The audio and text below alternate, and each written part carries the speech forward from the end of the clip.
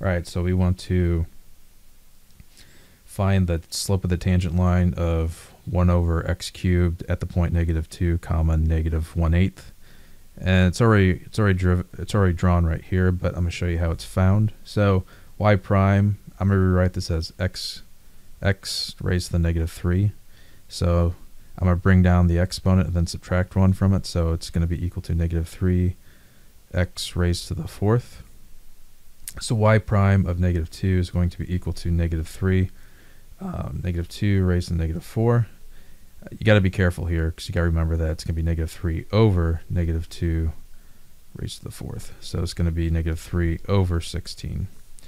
So what we have here is we use our point slope form. So y minus -1/8, so plus 1 over 8 is equal to -3 over 16. X minus -2, so plus 2. Plus 1/8.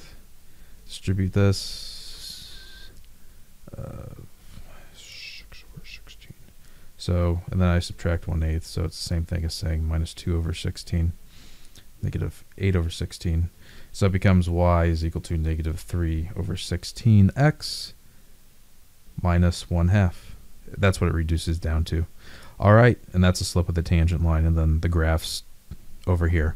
Okay, I hope this helped you out. Thanks for watching. Have a great day.